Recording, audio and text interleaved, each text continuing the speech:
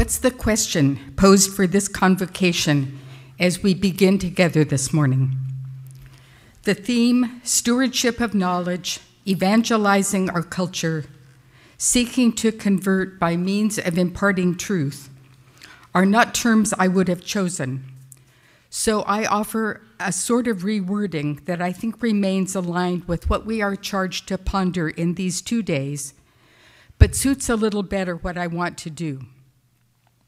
Tending our sacred texts and being tended by them, my rewording, involves a shepherding image, implies we are both shepherds who tend and sheep who are tended, and that the common journey is for our mutual good. Our tending of what we say we know and believe and wish to share is participative for all involved, not simply for one partner. Tending includes the idea of coming to know our texts intimately, shaping, interpreting, influencing them, also extending the texts as we move along various paths, for others and for ourselves.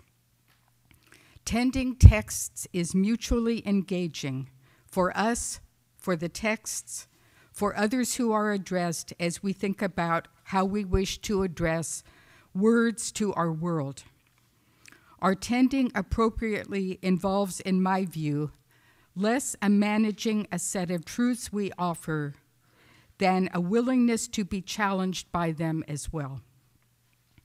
The occasion, as we know, is the culmination of the 800th Jubilee of the Order of Preachers, that band of men and women who gathered around St. Dominic and whom he gathered around him, again, mutual tending, to care for souls, for lives.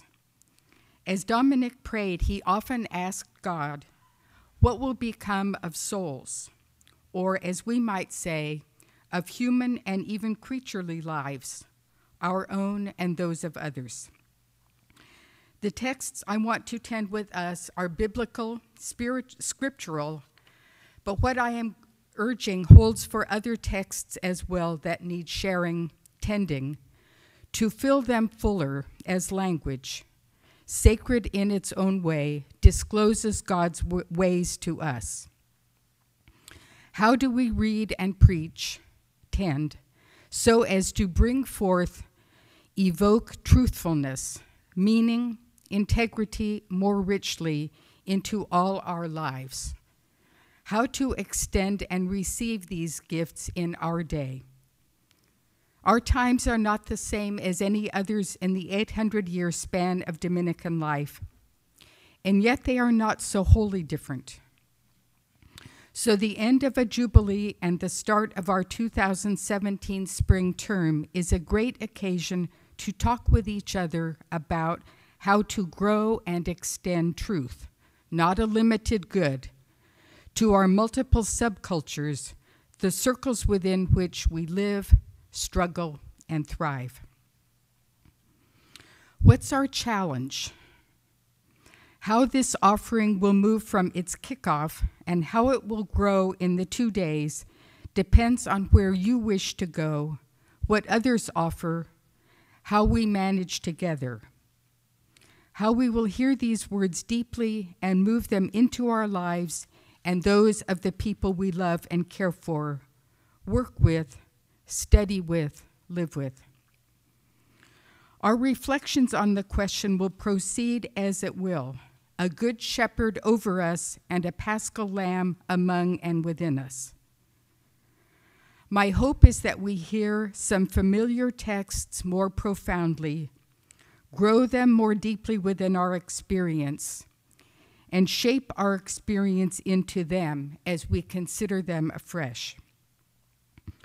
For our particular journey, I want to consider those two great evangelizers, Jesus and John the Baptist. Ask how each and both tended language and deeds with and for each other in the Gospels we have. How they show us a rich example of preaching to and with contemporaries for the gain of many. I will suggest how Jesus and John do their shepherd and sheep dance, how it includes us and our partners if we so wish. I will move quickly through the gospel texts where John and Jesus interact, since you have heard these words many times. And there is more to get, or there was for me, as I worked with the tradition in view of this convocation event as I understand it. The texts I am referencing, a few hard copies are available in the room. They are in your Bibles, and they are in fact in our heads and I hope in our hearts. They are new today, though, as well as familiar. I have not brought to bear every word that could be included, since, as you know, we have 4 Gospels, and they all talk quite a bit about Jesus and John, more than I expected. We have some visuals to ponder as well, or I hope we do. We try very hard to have visuals to share that we'll look at in a minute. And so you will consider those as you are inspired to do. I know some of you are staring into the sun, so you may miss out on the visuals. Let the art tend you as well as the words. I hope we can both listen and look at the rich art, be drawn more deeply into the words by what we see. So what's the plan? After we have quickly looked at what I will sketch as good tending, have paced our way through a dance in 3 movements, I will offer 11 steps more customized for us, but drawing creatively on these passages, while using language more directly addressed for this convocation's work. 11 steps is, as you may suspect, not complete. So I hope you will add many more as we go, so that as shepherds and sheep, we have a reliable path. 11 is not a biblical number, but neither is there any reason to stop at 12. So let's see what we see. So Jesus, and you have all this on your handout. Jesus and John dance, 3 rounds. Mm-hmm. Good. Okay. Good. Thank you. I want to offer us something fresh, so consider what I am offering and rearrange it as you like. My main point, John the Baptist and Jesus are in a sort of dance, each a leader and a follower by turns, each as shepherd and as lamb, as indeed they say. Their steps are complementary and coordinated, and they invite us in as well, with our various shepherds and lambs for whom we care and are connected. We, led by Jesus and John, will manage the dance in 3 movements: engagement, separation, and reflection. I will whirl us across these texts briskly, but you can go back later to revisit. If you do so, I think you will find I have used the text aptly. So first, in their dance, they engage. John is very early witness to who Jesus is, and of course, to who he himself is, to who we are. And at once we are told, John does well. Some accept his testimony, believe, receive, but some at once refuse. John thus falls short as a witness, as will Jesus in some ways, too, and as will we. Not everyone will believe, and this is the sadness every witness to truth must expect to be asked to carry. John's appearance is for some a sign of joy and consolation, but for others of doubt, of consternation, of fear, of refusal. Maybe for some people it was both of these. These are steps Jesus will learn as well, and we also, if we can accept it. John is called a prophet, is named Elijah. To be a prophet is the great challenge and responsibility of mediating God's word effectively, never an easy thing for many reasons. To study the Hebrew prophets is to wonder why God did not devise a more foolproof way to communicate. Emails, texts, tweets perhaps, not so easily lost in translation and elsewhere. To be a prophet is a role of great vulnerability, as we will see in our second dance movement, though I know you already know that.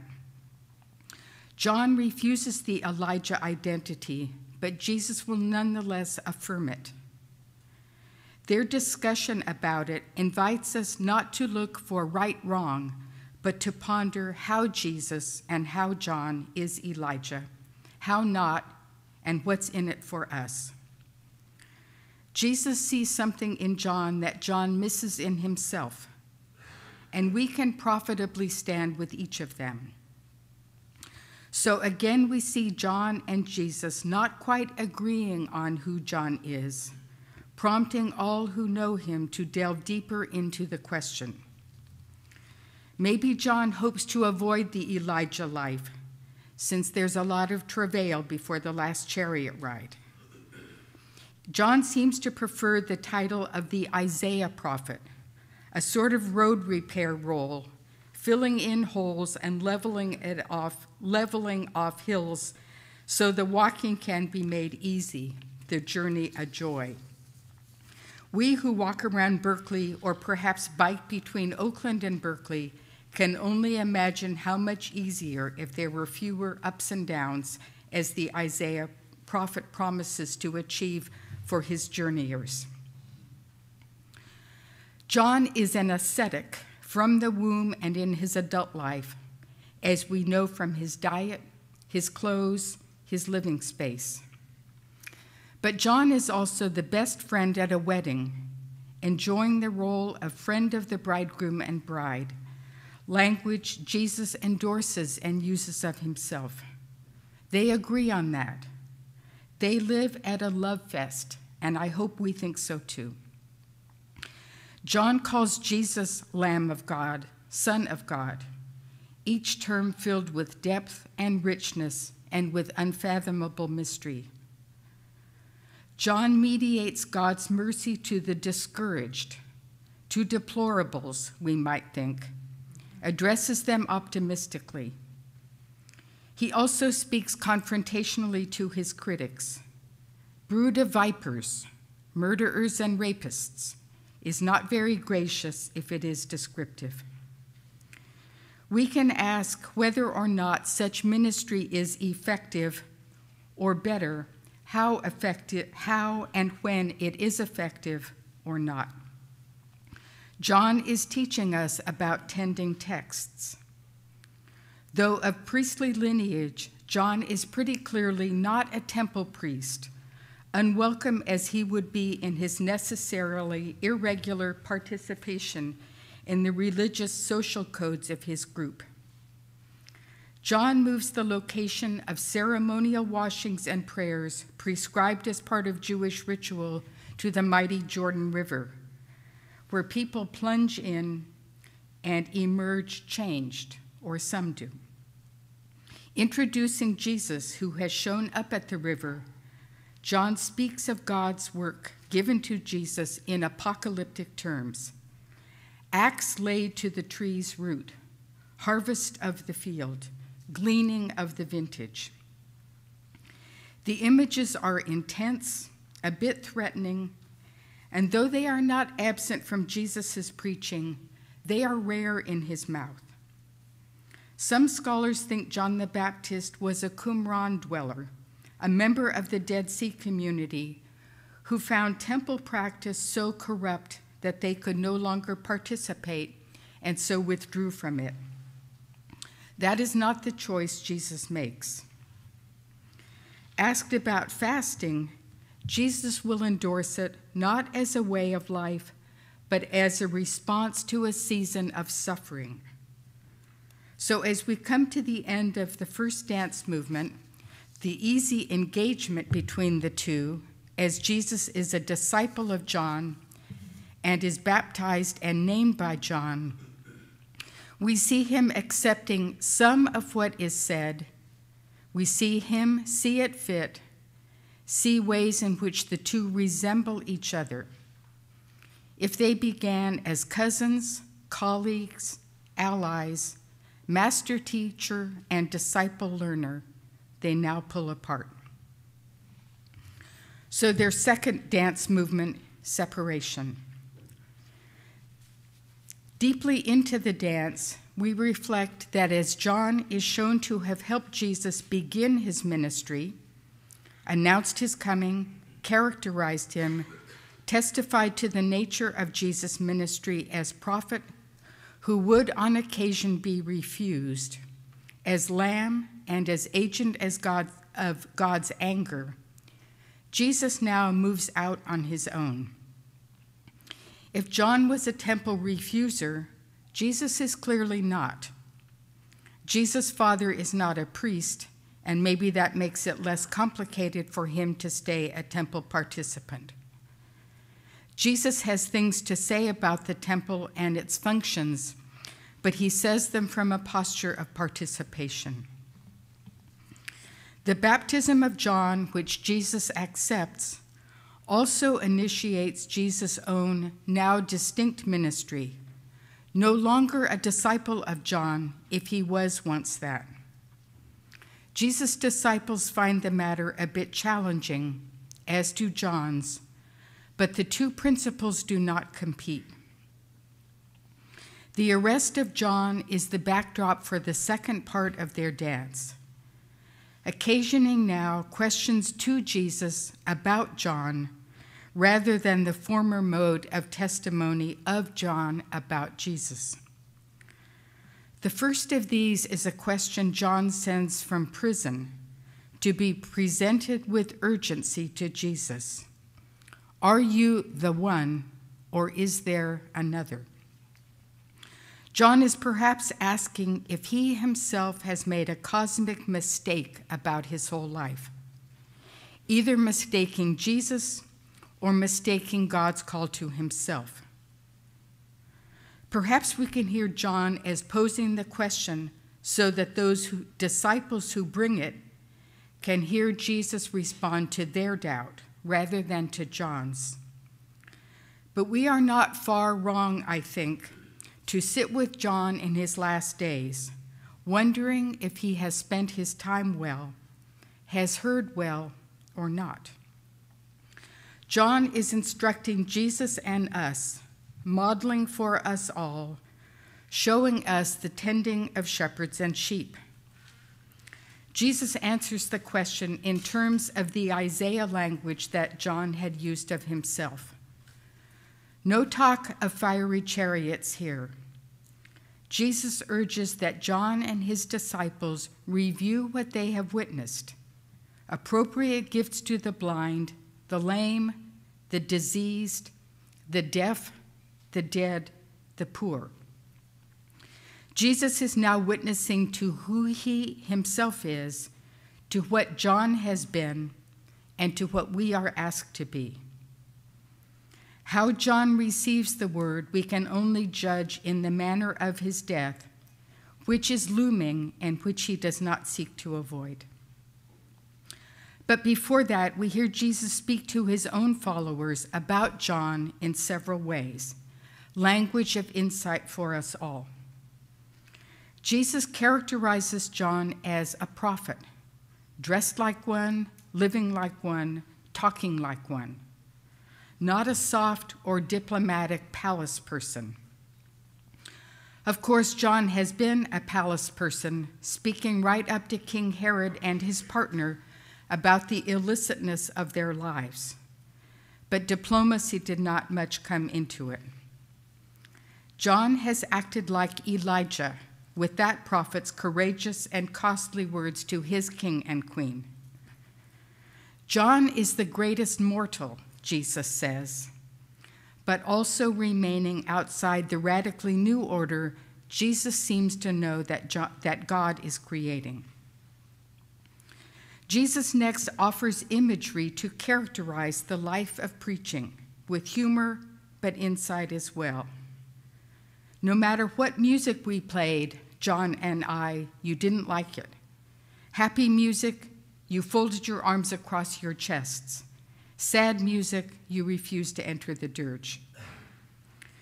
The challenge for Jesus and John and others after them is not to change the music to please the audience, seductive as that temptation may be.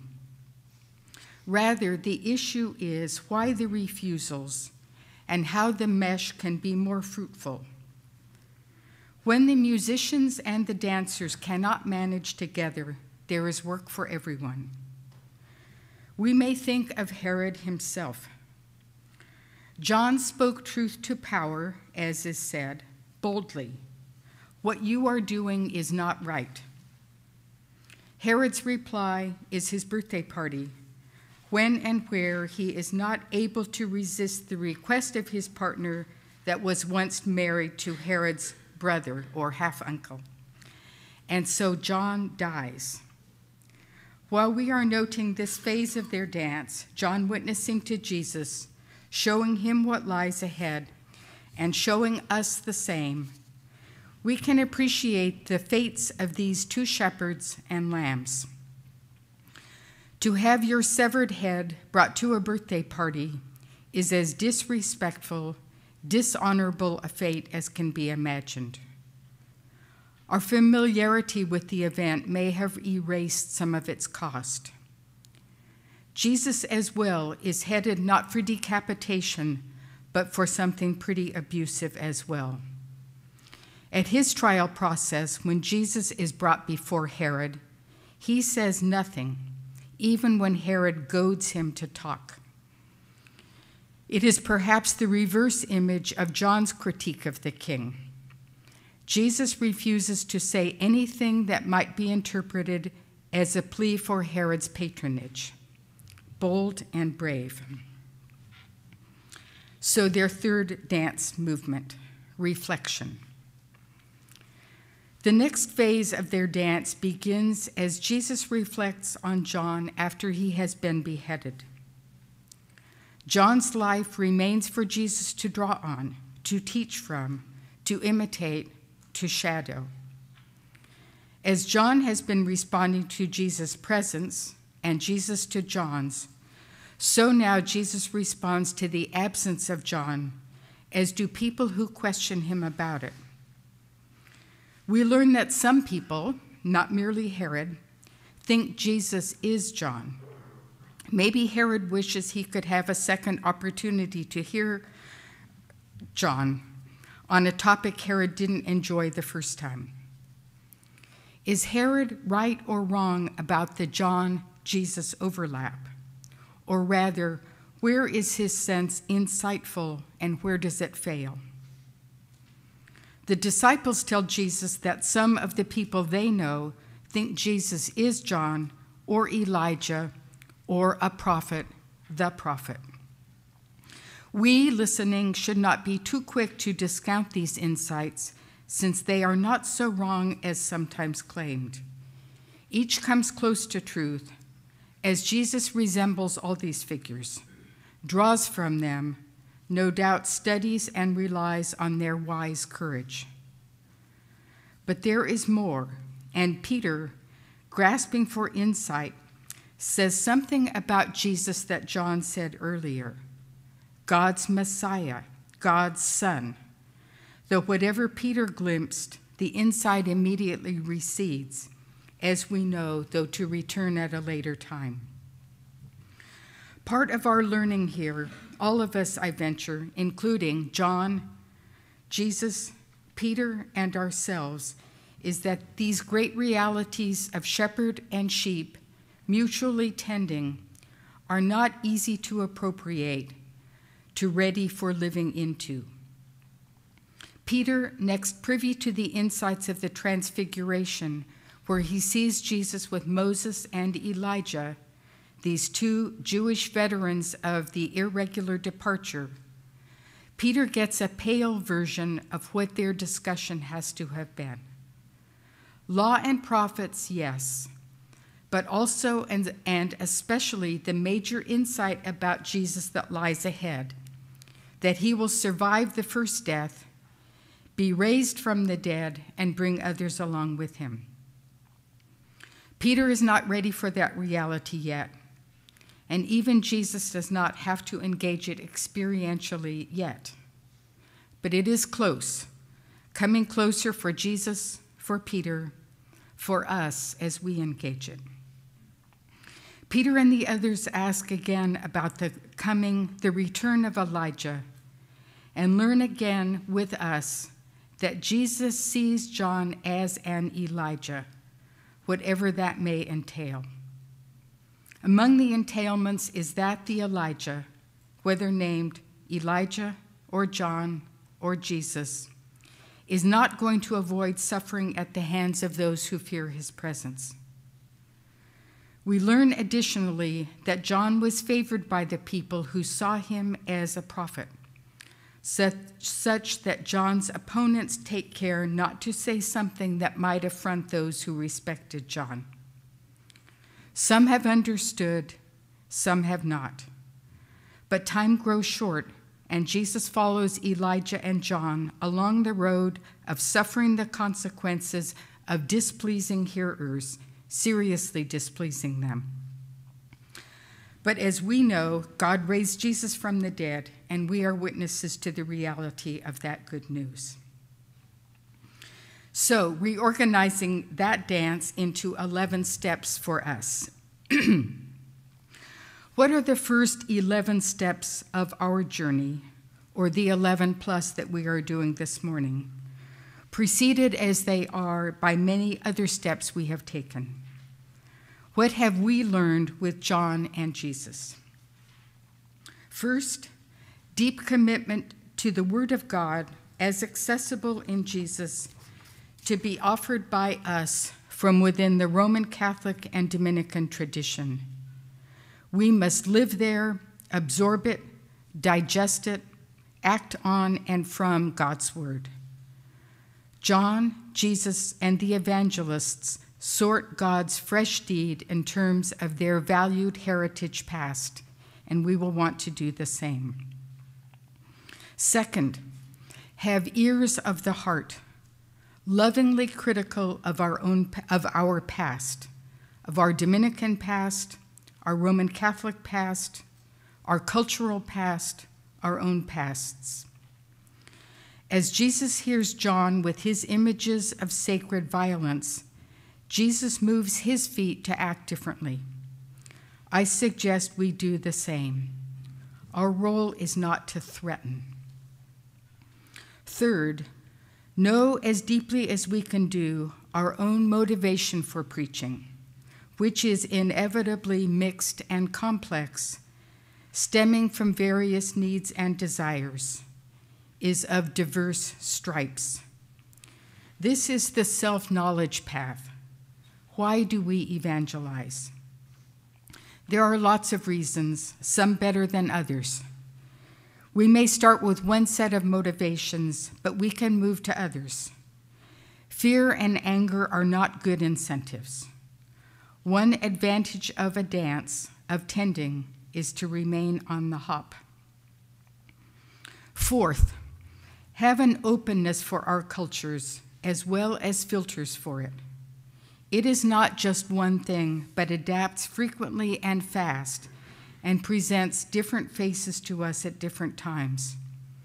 Who is our audience of the moment? As we watch John and Jesus with Herod, we can consider whether telling Herod off about his marriage was perhaps best, and we may conclude that it was not. How to engage so that change is more likely. Fifth, mark, diagnose, treat signs of stealth disrespect for our cultures as we are addressing them. Signs of contempt include, but are not limited to, pontificating, denouncing, being right, repeating ourselves endlessly, righteously. When we hear ourselves speaking so, we might be concerned as we don't appreciate others doing those things to us. We can perhaps conclude from the political event we all went through last fall and the 15 months preceding, to hurl insults both wins and loses elections. But I suggest that disrespect, contempt, is never a good place to stand. Never. Disagree, of course, often. Disrespect, no. Sixth, have a clear goal, even when a preaching opportunity is brief. Say, my hope is to offer X. Know what X is explicitly, something worth others' while to hear. The clearer we are about what we hope to suggest, impart, lay out on the table, extend, the clearer others will be, whether they agree or not. At least they will have a better chance of engaging if they have understood our communication and if we have understood it ourselves. Seventh, know what response we anticipate from our addressees, our interlocutors. We hope they will do what as a result of our words, and why so? We are engaging. Why? Adjust bravely. What would we like? What is desirable? What do the others need? What do we need? What does God's creation need? Eighth, we try over our lifetimes to align what we say with how we actually live. Check the rearview mirror, the blind spot in the mirror. When someone offers us a friendly suggestion, consider taking it. They may be right.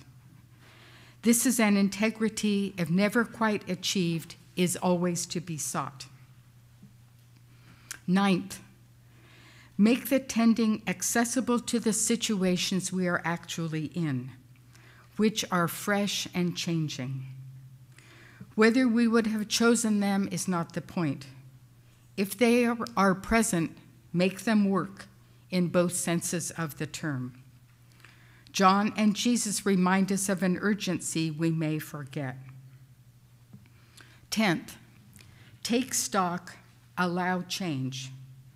Keep alert to what is happening, remain fresh, which happens when we study and deepen, not simply repeat.